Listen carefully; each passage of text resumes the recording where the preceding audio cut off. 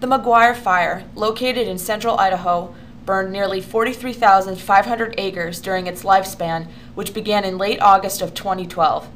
As a result of this intensely burnt area of terrain, flash flooding could become a major threat, especially for the town of Dixie. The following is information on the potential impacts from flash flooding that may occur. The area pictured here in orange is the terrain that was severely damaged by the McGuire Fire. Rainfall runoff will accumulate in the Crooked Creek watershed, directly affecting Crooked Creek, which runs through the town of Dixie. This is the particular area of interest should flash flooding occur.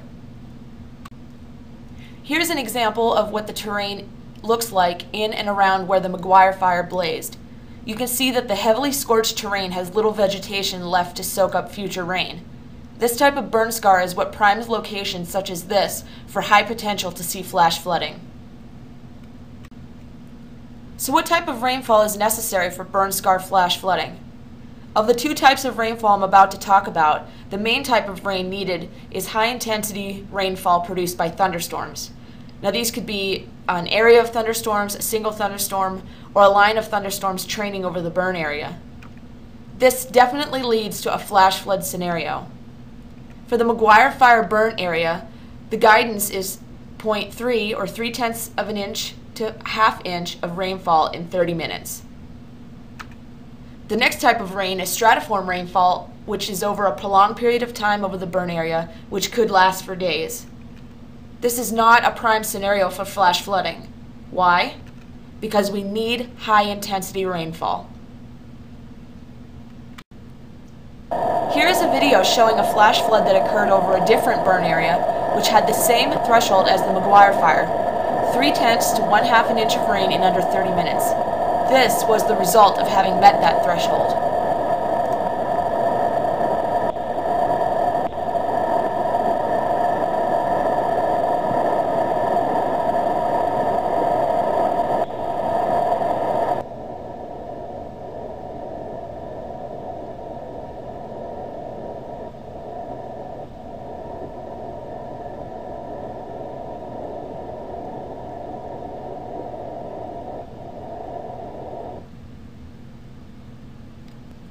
Now let's take a closer look at the Crooked Creek watershed and how flash flooding could potentially impact residents of Dixie, particularly those living close to Crooked Creek. This is a zoomed-in image of downtown Dixie, which could be directly affected by flash flooding along Crooked Creek, which, as you can see from the arrows, runs very closely to homes, businesses, and frequently traveled roadways. Should flash flooding occur, damage to structures and closure of roadways are likely due to the high water and debris flows caused from flash flooding. Rock washouts from upstream could deposit across portions of Main Street and Airway Drive. If the washouts are large enough, road closures could occur, causing residents to use alternate travel routes for a time.